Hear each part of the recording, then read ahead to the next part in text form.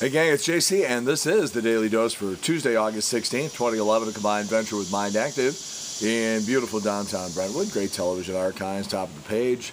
Our eye candy feature along the bottom, so other great stuff for you too. And our rock and roll poll question, as I still battle with a little bit of laryngitis here. I'm fine, I'm not sick, but my throat is blown out. I don't know what's going on, but we're forge ahead. Anyhow, our rock and roll poll question. You know, Warenberg Theaters made the announcement over the weekend that they were going to ban all cell phone usage while you're inside the actual auditorium watching a movie, and that includes texts. Now, I understood the phone calls. Obviously, you want somebody's phone going off in the middle of a movie, but it was interesting that I'm sure they did focus groups and lots of research, and they said, no, we don't want people texting, nothing. You put your cell phone on vibrate, no texting, no nothing. And they're going to have people going through the theaters making sure that people adhere to this new policy. And I said in yesterday's Rock and Roll poll question, what do you think of Warenberg Theater's new policy of no texting and requiring moviegoers to set their cell phones on vibrate? And to my surprise, again, you never cease to amaze me. 92% of you said it's a great idea and long overdue. 92%. That might be the biggest landslide we've ever had in the history of the Rock and Roll poll. Only 7% of you thought that it goes a little too far, and only 1% said it's a terrible idea and I might stop going to their theaters. Now, see, personally, I think you should be able to still be able to text, but I am outnumbered, and so that's it. Those are the new rules. This is the new world at Warenberg Theaters, and let's see how they do with it. All right, today's Rock and Roll poll question. As you know, yesterday, if you were listening to the showgram, the Big 550 KTRS, where Trish and I reside every day, you know that I really had a problem with the climate that is going on between the city of St. Louis and the St. Louis Rams. You have a situation here where the Rams are demanding a new stadium, and St. Louis basically saying, where the hell are we supposed to get money for a new stadium, especially in this economy? You know, Ballpark Village, for example, is just shot. That's never going to happen. Nobody expected what, I mean, 2002, I think, is when they really sort of broke ground and announced the plans, at least, for the new baseball stadium downtown, which Ballpark Village was going to be a part of. And look what's happened in the last, 8 or 9 years. It's crazy as far as the economy and the financial situation in this country. So, you have the Rams saying, we don't care. We need a new stadium. Nothing wrong with the dome as far as I'm concerned, but the Rams are still like, no, we want a new stadium. And the city of St. Louis going, I don't know, lease is up in a couple of years. And then over the weekend, we have our first Rams preseason game, and they bring in an announcing team from Los Angeles, which I think is sort of creepy and hostile and passive-aggressive. And so our question today, plain and simple, do you think the Rams will still be in St. Louis in 5 years? Up or down, yes or no? Do you think the Rams will still be here in 5 years? Please answer our rock and roll poll question. We will have results for you tomorrow here on the Daily Dose.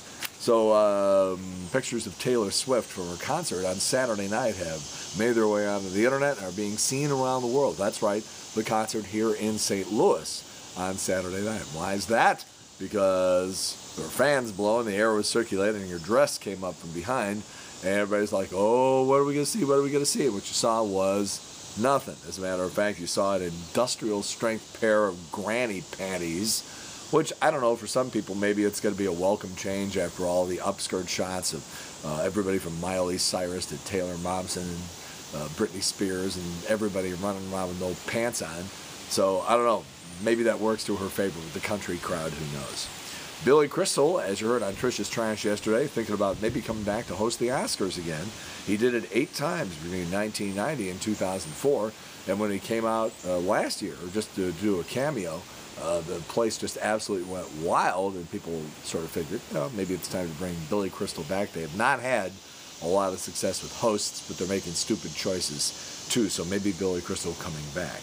TLC has canceled Kate Plus 8. You can sort of see that coming once the old man was gone. So now the question becomes, are they coming up with some way to salvage the show? And will Kate Gosselin become so desperate that she will actually reunite with her ex-husband just to be able to save her television show? Because this is somebody who wants and needs to be on television. And if she's not, the question becomes, how's she going to support those 8 kids? She doesn't know how to do anything else. She's got to be on television doing something. All right, Lady Antebellum show on Friday at the Indianapolis State Fair. has been canceled. Also, the cancellation of Janet Jackson's concert as part of that. So see, something good came out of the whole stage collapse. You gotta really wonder when the lawsuits will start flying there. From now on, when John Mellencamp makes sweet, sweet love to Meg Ryan, he's not going to be cheating because John and his ex-wife Emily are now officially divorced. Not sure if this is a compliment, but New York Jets quarterback Mark Sanchez says he'd like to date Jennifer Aniston, and he wants to date her because he says she is experienced. All right. And Holly Robinson and Leah Remini are leaving the talk on whatever it's on. I think it's on ABC, I don't know. But everybody else is staying. I've never seen the show. Your cell phone might be making you rude and stupid. A new Pew Research poll, it's a pretty reputable organization, has found that 1 in 8 people have pretended to be using their cell phone to avoid having to interact with other people around them. Just pretend like you're on the phone. It doesn't work so well if you pretend you're on the phone and then it rings. And 1 in 4 people have had trouble doing something in the past month because they didn't have their phone and had to rely on their own brains. All right, according to a kidnapping negotiator, this is one of those things where you say to yourself, well, I hope you never need to use this, but I guess there's nothing wrong with knowing just in case.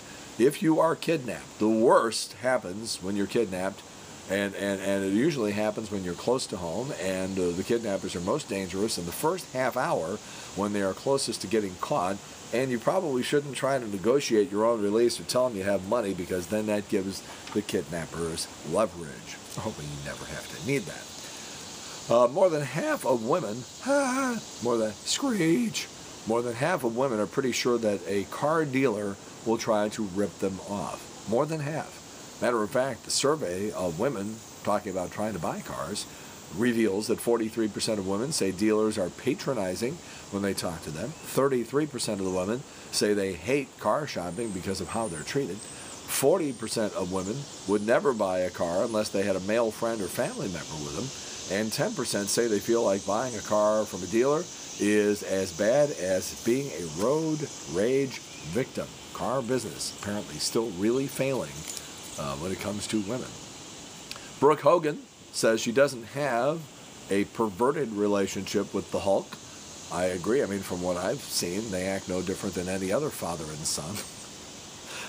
Anna Paquin got naked again on True Blood last week. I swear to God, if this girl wins an Emmy, the statue is going to have an erection.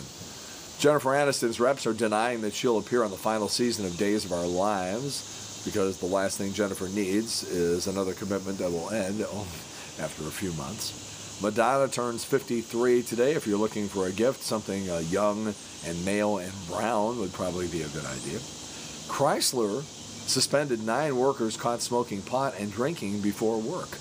The FAA immediately hired them as air traffic controllers. And scientists say there's a species of snail that travels by first being eaten and then being pooped out by birds. That's how they get around. Of course, the human equivalent of that is flying American Airlines. All right, if you're looking to score points and win a trivia contest sometime, this is the date on which the very first Sports Illustrated was published. 1954 was the date, and the first guy on the cover was Eddie Matthews of the Milwaukee Braves. It was the Braves back then. All right, it was on this date, 1977, that Elvis checked out. I remember the day very, very well. I was working in radio in Fort Wayne, Indiana, and sprung into action and put together a 1-hour special, which we ran that night, and then was repeated the following weekend, and I really scored a lot of points with the listeners in Fort Wayne back then. Of course, Elvis's colon was twice its normal size due to a buildup of white fecal matter. This is not how you want to go. All right, JC's Eye Candy today, we've come up with the 25 greatest unscripted scenes in film. If you know anything about making movies, depending on who the director is, they will afford the opportunity for the actors to sort of riff a little bit and just sort of, improvise. And sometimes the improvisation becomes one of the most memorable scenes in the movie. We'll give you an example with Dumb and Dumber, Caddyshack, The Shining, Being John Malkovich, the 25 greatest unscripted scenes in film. And they are some of the most memorable moments in film. And who knew that these things never really appeared in the actual script of these movies? So 25 of them, and it is on JC's Eye Candy. It is right below what you're looking at right now. Have fun. Oh, by the way, turn the speakers down if you're at work because there's profanity, there's F-bombs, and stuff like that. We always try to let you know if something like that is the case because we don't want you playing something that the boss walks by and somebody's just F-bombing away. All right, that's it. JC's Daily Dose for Tuesday, August 16th, 2011, a combined venture with Mind Active in beautiful downtown Brentwood. There are 37 days left to summer, 76 days until Halloween, 100 days until Thanksgiving, and only 131 days until Christmas. Plan accordingly. That's it. In the meantime, we've beaten this one to death. Have a good one. See you later. Bye.